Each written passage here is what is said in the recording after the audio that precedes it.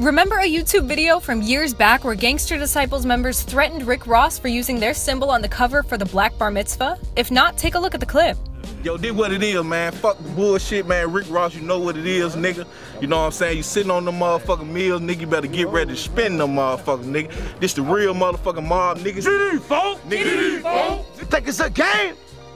I got something to make you say, while you sitting there playing. According to Atlanta's 11 Alive News, Ross was named in a federal indictment they recently obtained. The indictment states that the Miami-based musician was in fact threatened by 4 alleged members of the Gangster Disciples on video. Several of the gang members named in the indictment, which mentions Ross, faced a Georgia judge yesterday, May 9th.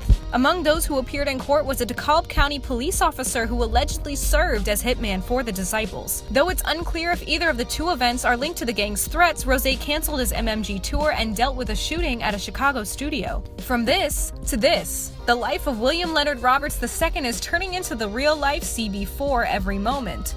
Between the L's that Meek Mill took last year and now, is it time for Maybach Music Group's leader to reassess some things? Let us know in the comments section, and don't forget to subscribe to our YouTube page. And for more music and news, as always, check out HipHopDX.com.